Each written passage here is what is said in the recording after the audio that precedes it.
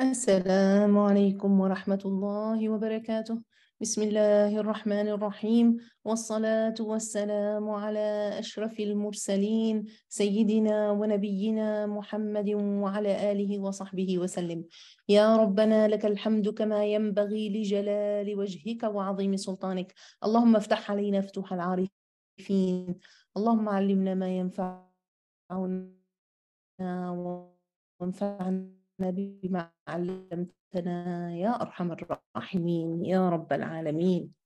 Today about Hind bint Utbah. Hind bint Utbah رضي الله عنها. She had several titles. The first one is the eater of the livers, and the second one is a hero in pre-Islamic era and during Islam. So who is Hind bint Utbah? Who is this female companion? So Hind bint Utbah is the wife of Abu Sufyan and the daughter of Utbah bin Rabi'a, the Qurashi prominent leader. She was a noble person. Her family are leaders. She was a leader. Her life can be divided into three stages. The first one, in the pre-Islamic era, she was the wife of فاكه بن المغيرة المخزومي. In the second stage, she was with her second husband, Abu Sufyan, the leader of the non-believers in Mecca. And the third stage of her life was her life at the time when she embraced Islam and when she pledged Sayyidina Muhammad sallallahu alayhi wasallam.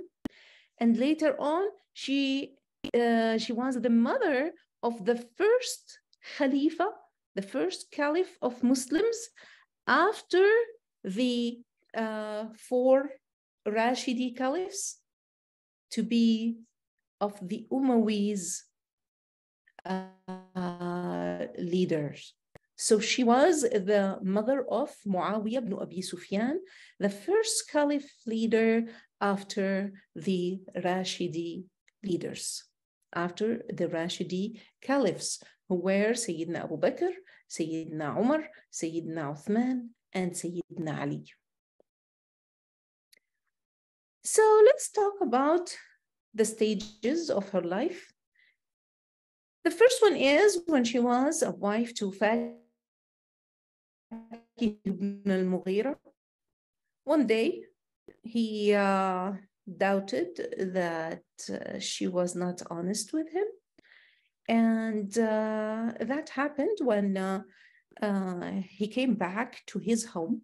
And his home was a place where anyone can come in. Anyone can come in without a permission. They were so generous. So they were very good hosts. And one day, when she was in her house, in this house, she sat down to get some rest, and her husband Fakih went out for some stuff, to do some stuff. Hind was very tired, so she slept. And some people arrived at the house just to come in as usual, no permission needed. And when they saw her sleeping, they went back. The last one of them was someone who came out, but when he came out, Fakih, her husband, was coming, and he saw this man going out. So he got into the house, he found Hind in a deep sleep, and he kicked her, and he asked her about that man who went out from the house. And she said, I didn't see anyone. I didn't pay attention. I was sleeping. How would I see him? So her husband got so mad, and he asked her to leave to her mom's home. There were a lot of rumors about her, and her father at that time decided to go to a fortune teller and to tell them what happened, and so he would give him the truth.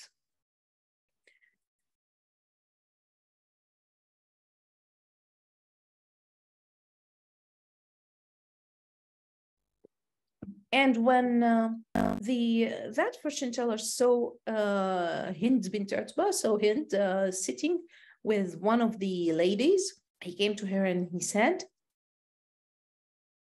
"Come, get up. You are not a bad person, and you will give birth to a king, and his name would be Muawiyah." So when her husband heard that, he apologized and he wanted her to forgive him.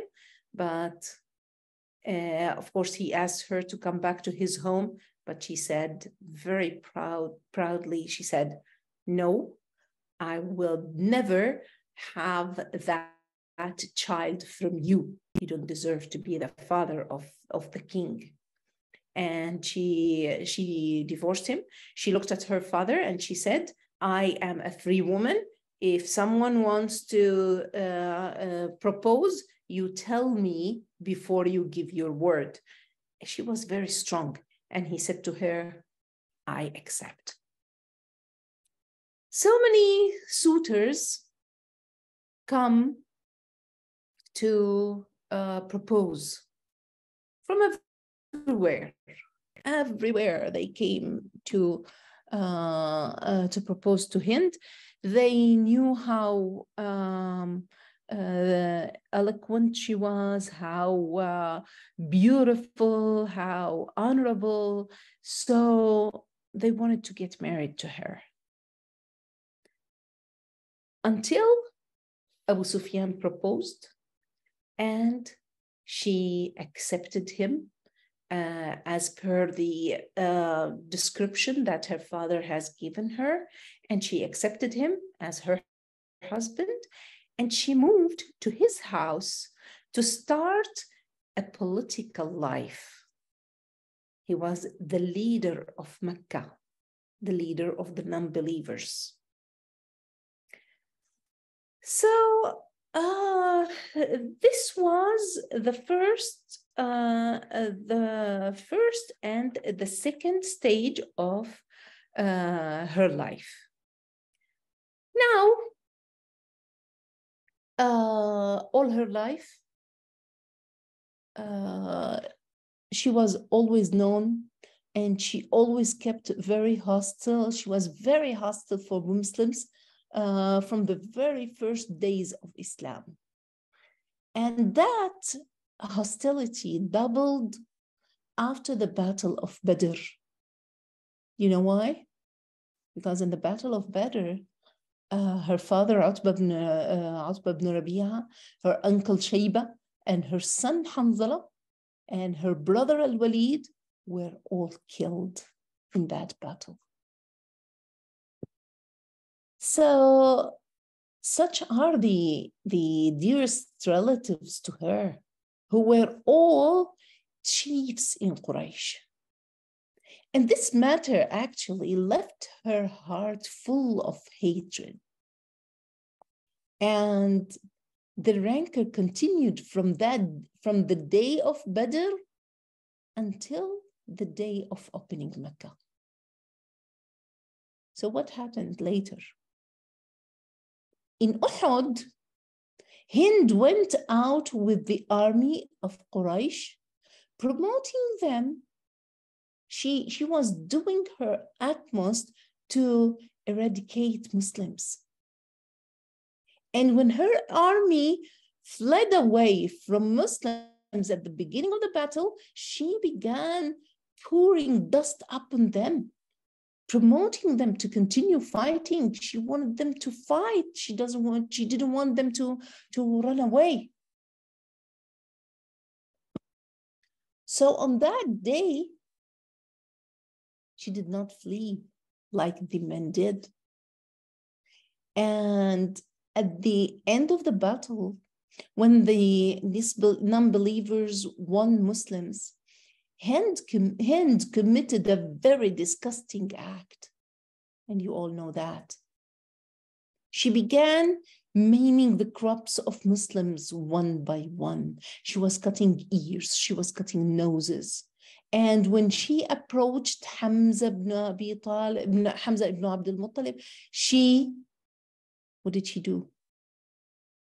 And we all know that her servant Wahshi killed Sayyidina Hamza radiallahu anhu. So what did she do?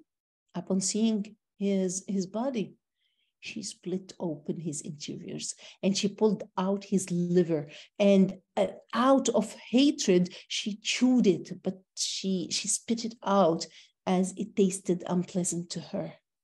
Of course, she was a non-believer, and the liver of the amazing Hamza radiallahu anhu would not be in her body. So this attitude of Hind affected the Prophet sallallahu alaihi wasallam too much and left him distressed. And in this respect, Abu Huraira radiallahu anhu narrated that the Prophet stood at Hamza's body upon seeing his body, and Abu Huraira said, we noticed the Prophet sallallahu alaihi wasallam, he was too depressed that we never saw him like this before. And the Prophet said, may Allah be merciful with you, my uncle. Indeed, you were maintainer to the ties of kinship and always doing the good. Hamza radiallahu anhu was an amazing support to Sayyidina Muhammad sallallahu alayhi wa sallam. So now, imagine how angry the Prophet sallallahu alayhi wa sallam was with Hind. So this was what she did during Uhud. Another incident about Hind was when she went out with the non-believers in Al-Ahzab battle, and she continued confronting Islam shortly before the opening of Mecca. Even she refused her husband's attitude when he asked the people of Mecca to enter their homes seeking the protection from Sayyidina Muhammad sallallahu alaihi wasallam. She asked them to kill him. And it's very bad, the history of Hind with Muslims. She was a very bad person to Muslims. And she would always encourage the chiefs of Mecca to be bad to the Muslims. So after this long course confrontation of the Islamic call, the Prophet ﷺ, what happened? He opened Mecca. And thus, the people came from everywhere accepting Islam. So Hind bint Utbah, what happened to her? Allah subhanahu wa ta'ala would want to guide her. So while she came to Sayyidina Muhammad sallallahu alaihi wasallam, and there were some women also who wanted to become Muslims, so she was completely veiled and not identified, wishing, she didn't identify herself. She wanted to be a Muslim. So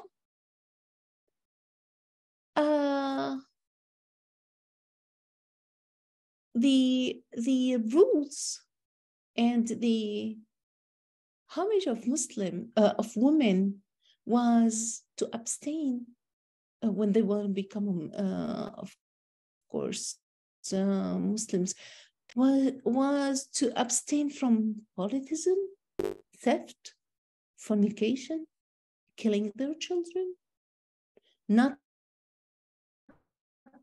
uttering slander, and also intentionally forging falsehood. That was not acceptable. That was something forbidden. And as I said, intentionally forging falsehood, and that would happen by making illegal children belonging to their husbands. So that was forbidden. And also, the law, what was forbidden also was disobeying the Prophet sallallahu alaihi wasallam in what's right. So disobeying Sayyidina Muhammad sallallahu alaihi wasallam. Now, anyone contemplating on the incidents of Hind, she did, her hostility to the Muslims. So anyone contemplating on that would clearly be convinced that she's coming only seeking protection from being killed. Everybody knew how bad she was to Muslim, how the worst hostility she had to Muslims. So anyone would think that she is coming not to become a true Muslim, but to protect herself from being killed. But, however, what wasn't expected, the attitude of Sayyidina Muhammad sallallahu alaihi wasallam. So, what was the attitude? Now, women started to pledge Sayyidina Muhammad sallallahu alaihi wasallam, and that was conducted as follows. The Prophet sallallahu alaihi wasallam said, تبايعنني على أن لا تشركن بالله شيئا. A woman pledged not to ascribe partners to Allah Azza wa Jal. And Hind, completely veiled, and the Prophet had not identified her that time still. So she said, والله إنك لتأخذ علينا أمرا ما تأخذه على الرجال. By Allah, you ask women for things different from men. And Hind, by this, when she said that, she meant that the pledge of men was abridged, but the pledge of women is detailed. So the Prophet ﷺ went on, did not comment, and he said, وَلَا تَسْرِقْنَ, and do not steal. Here, Hind stood up and she said, يا رسول الله, إن أبا سفيان رجل مسيك, فهل علي من حرج أن أصيب من طعامه من غير إذنه? O Messenger of Allah, my husband Abu Sufyan is a very stingy man. that he does not supply me and his children the sufficient provision. So am I sinful if I took from his wealth sufficient provision, informing him not, and I do not tell him? Would I be sinful? But what happened? At that moment, Sayyidina Muhammad sallallahu alayhi wasallam said to her, "Is that you, Hind bint Utbah?" And she replied, "Yes, it's me, Hind. Forgive me. Forgive me, Ya Rasulullah." So the Prophet gave her permission to take only the sufficient provision of dates. Imagine the sufficient provision of dates for her and her children without telling her husband. So imagine this crucial moment in the life of Hind. What's your opinion? What is the Prophet going to act? How is he going to act? What's he going to do? Bearing in mind who Hind was towards Muslim and her mutilation of his uncle. So what do you think he's going to do? When she said, "Ya Rasulullah, forgive me." So the Prophet ﷺ pardoned her and gave her no word reflecting his sadness, but rather he simply accepted her Islam.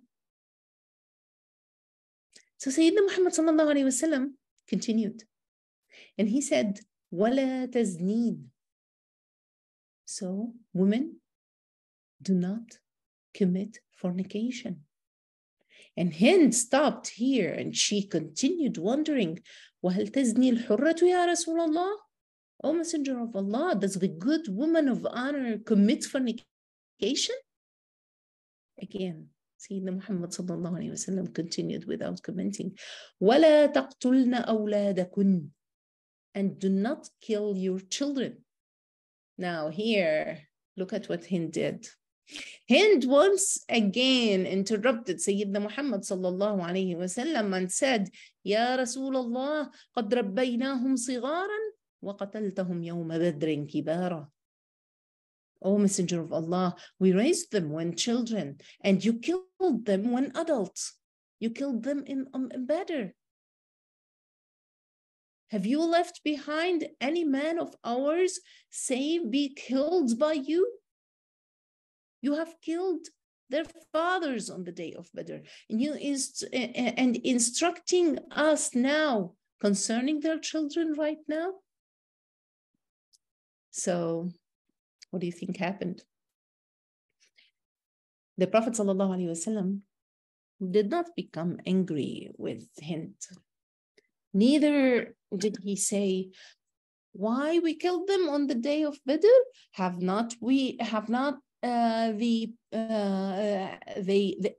Were not they polytheists? Your father, your son, your brother, your uncle confronted us on the day and night during, they wanted us to turn away from Islam. Haven't they persecuted and tortured Muslims? Haven't they done so and so?" No. Prophet Muhammad sallallahu alayhi wa sallam did not do that. He did not say, he did not become angry with Hind. And the Prophet did not say anything. And his reaction was astonishing. He smiled. He just smiled. And he commented with no words. He did not give any words. So the Prophet acted simply and appreciated the question of Hind and how difficult Islam is for her. Who she was and who she is, how she is changing, how she is leaving everything behind. Then the Prophet continued, وَلَا تَأْتِينَ بِبُهْتَانٍ تَفْتَرِينَهُ بَيْنَ أَيْدِيكُنَّ وَأَرْجُلِكُنَّ.